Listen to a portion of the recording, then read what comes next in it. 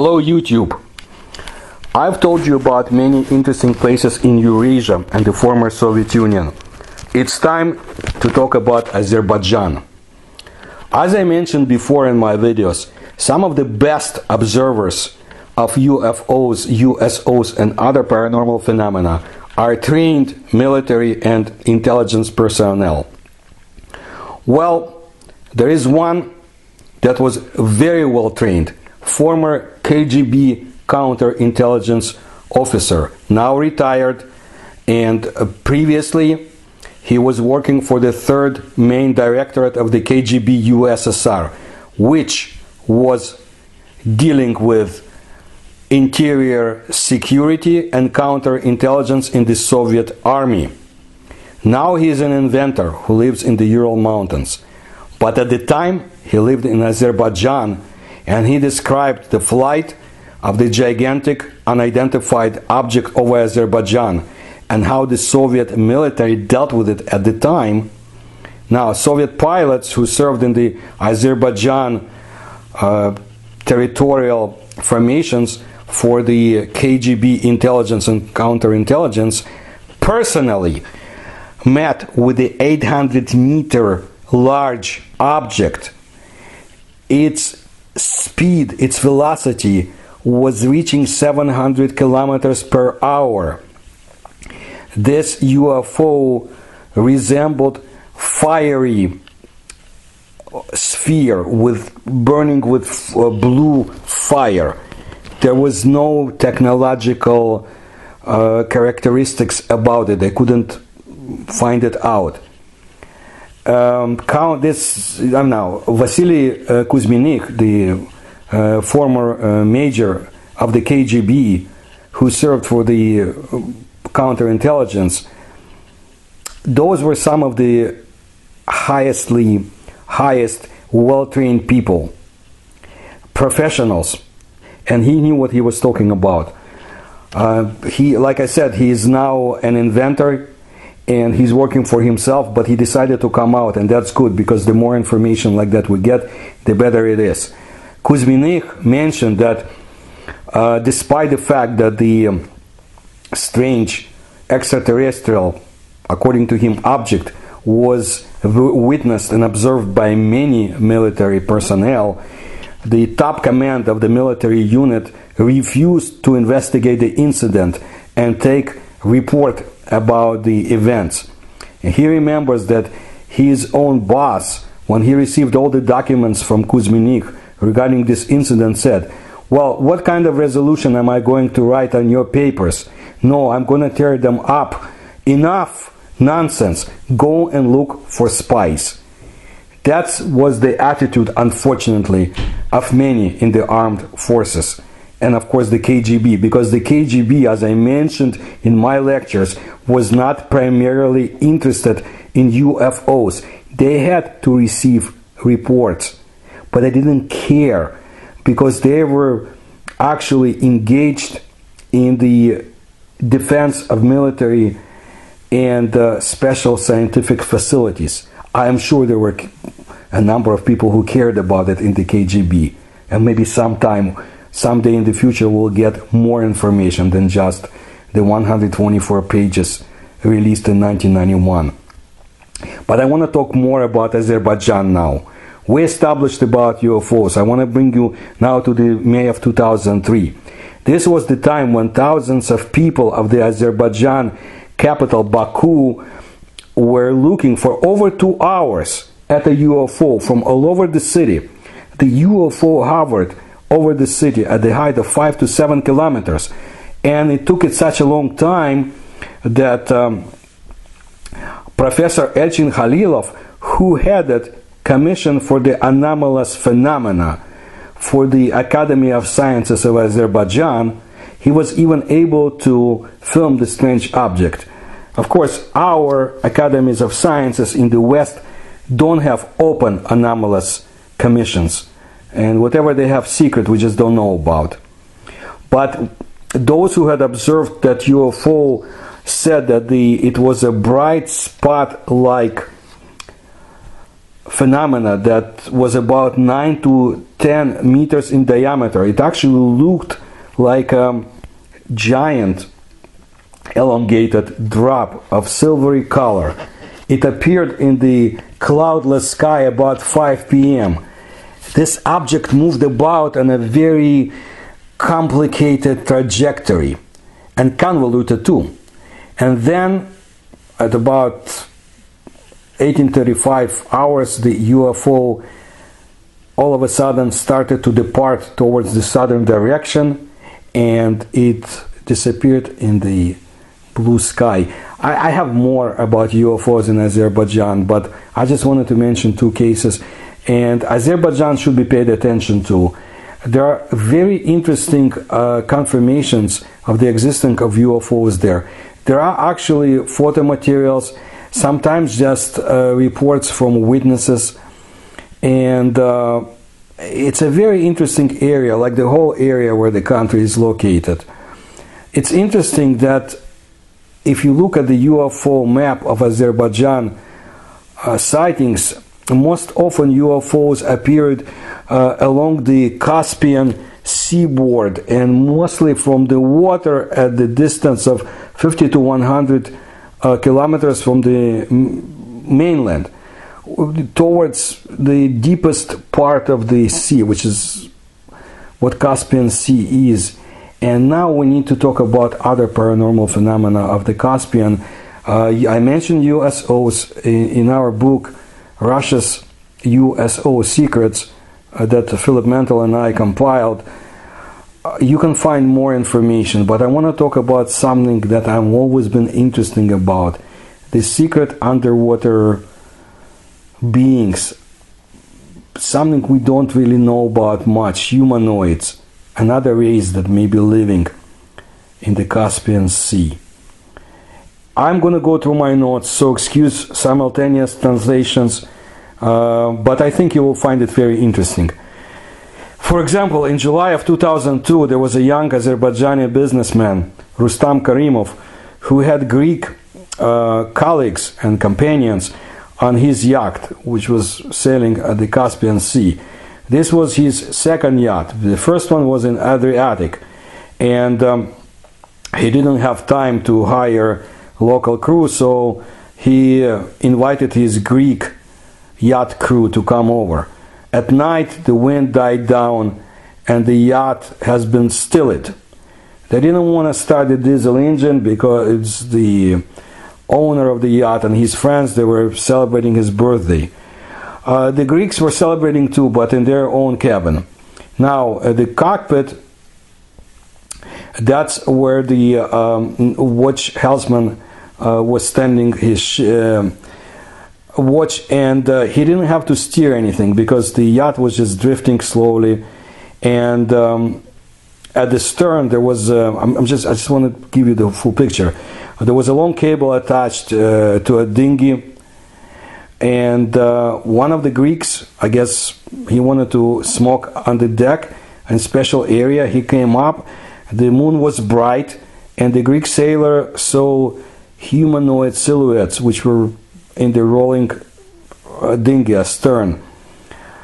2 people were in it.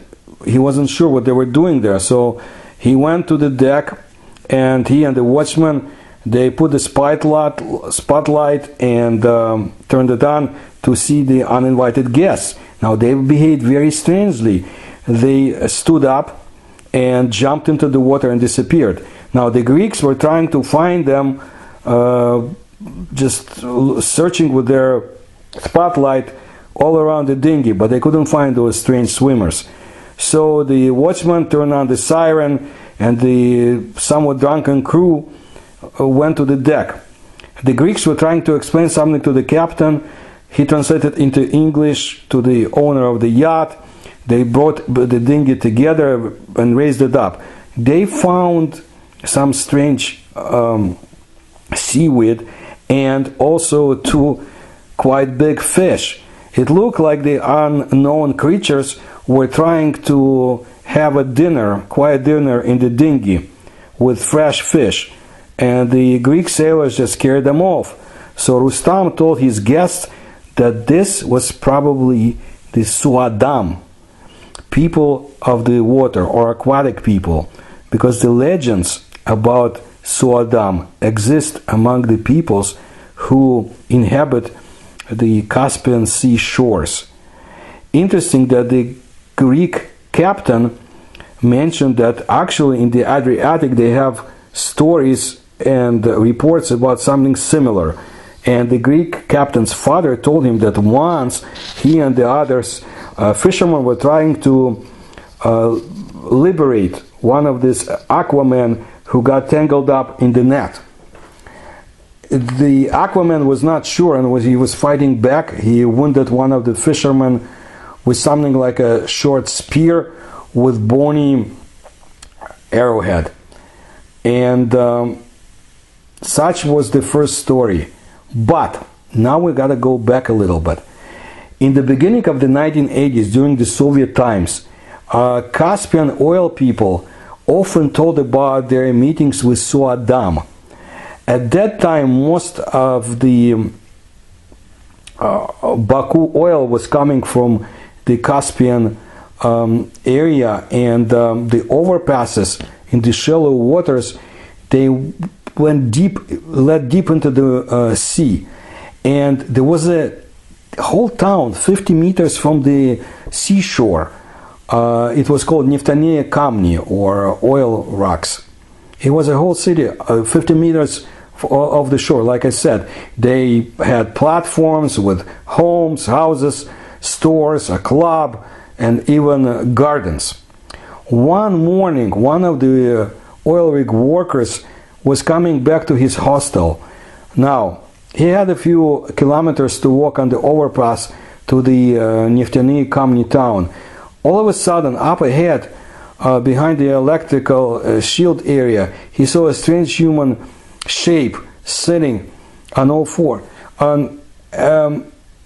This man was completely naked. His shape was blurry and unusual, and he was shaking from being cold, and his face was hidden behind the electrical shield. The oil worker was scared, and just for the sake of safety, he walked to the other side of the overpass and started moving slowly ahead. When they were about 10 meters apart, the strange man did not straighten up and just jumped over the rails and into the water. Now, the overpass was about 15 meters tall or high. It's almost like high-rise building. So the worker ran to the place where the strange creature jumped from, but he didn't find anybody in the water. Half an hour later, he got to the settlement. He talked about what he had seen, and he found out that similar meetings with the unusual creature were reported by other oil rig workers too. Anyway, the Suadam people, the aquamen of Caspian Sea, they're quite fearful of people and don't attack them. But in the past years, that was before 1980s, there were cases of women who had disappeared when they tried to walk on the overpass to visit one of the workers. There was an interesting case also described about in the more recent times about a young couple which were sitting on a beach in a moonless night. They were busy and they missed the moment when three naked human shapes appeared from the sea. What's interesting is they also reported strange blurriness of the creatures.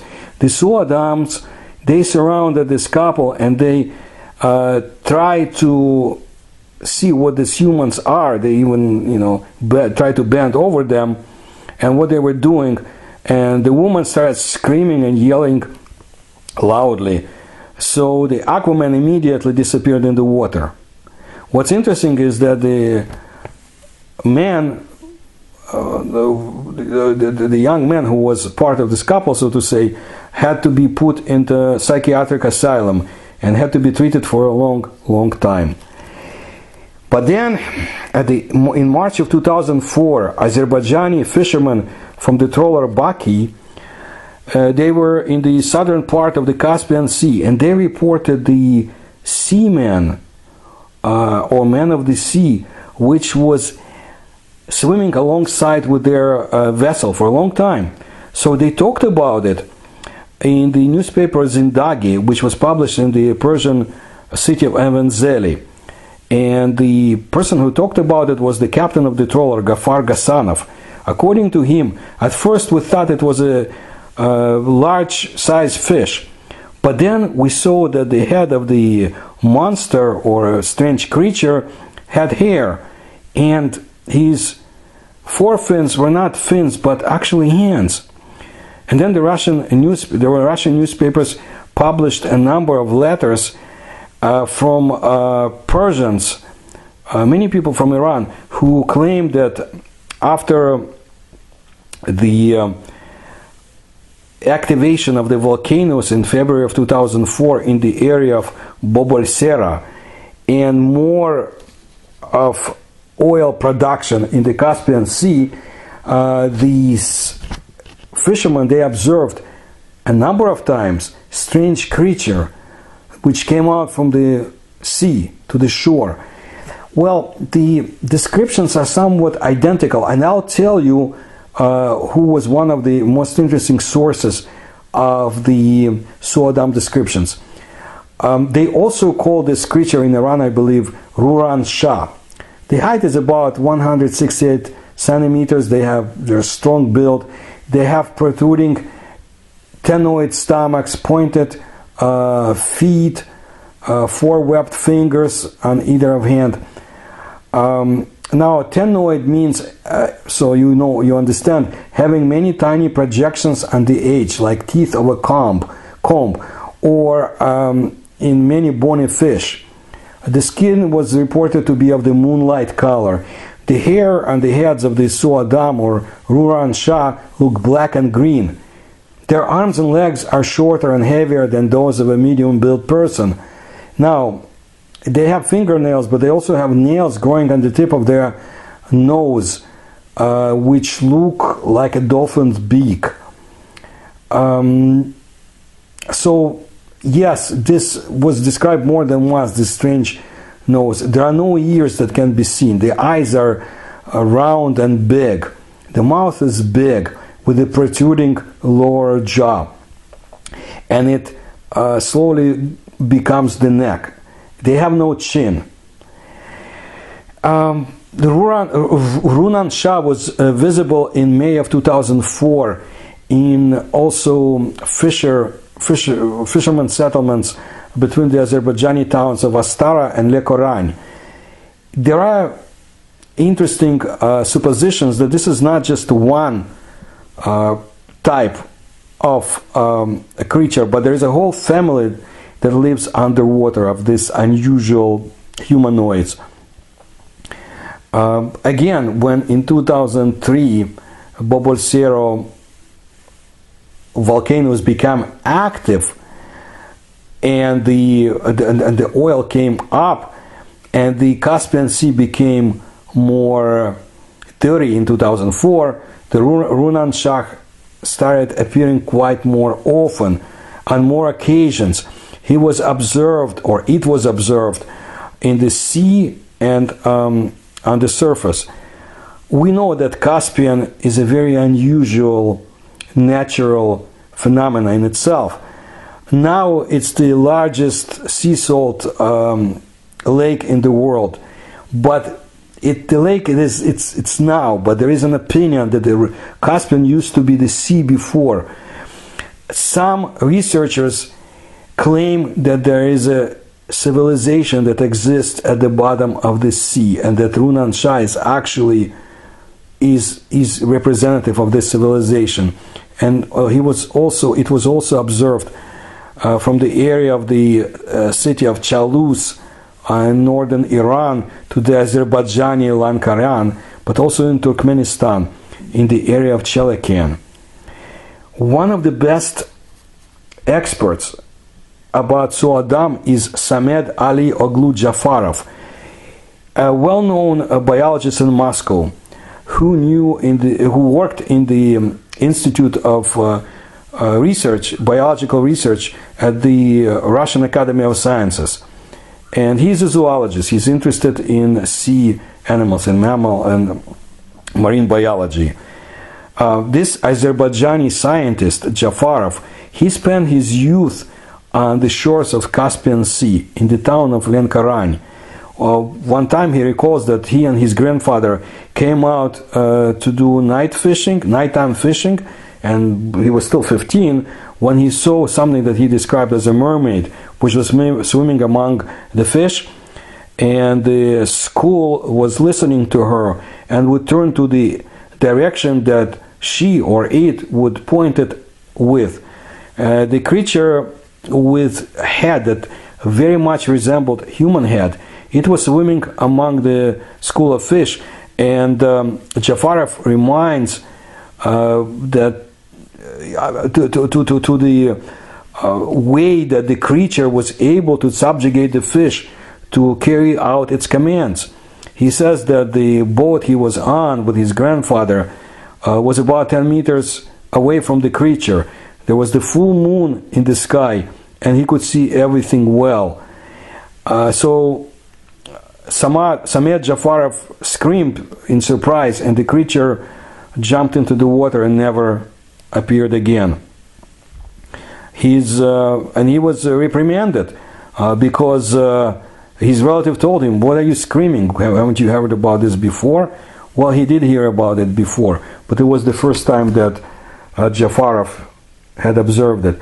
There are many interesting creatures and phenomena at the bottom of our lakes and oceans, and you can find a few videos in my collection. Of course, I will present more because I'm ever collecting information from Eurasia about such stories, but not only Eurasia, Namibia as well. But I'll talk about Namibia again some other times, and what has been found in the lakes of that very curious land. And Southern Africa in general. I visited it many years ago, trying to find out clues to the mysteries described in Ivan Yefremov's books. All of this you can find in my videos. And please stay tuned. Please subscribe to my channel, and please tell others. Because the more we know about the world and what happens in faraway land and compare it to what happens in our own countries, the more interesting facts will come up, and the more developments will be made because of it. Thank you.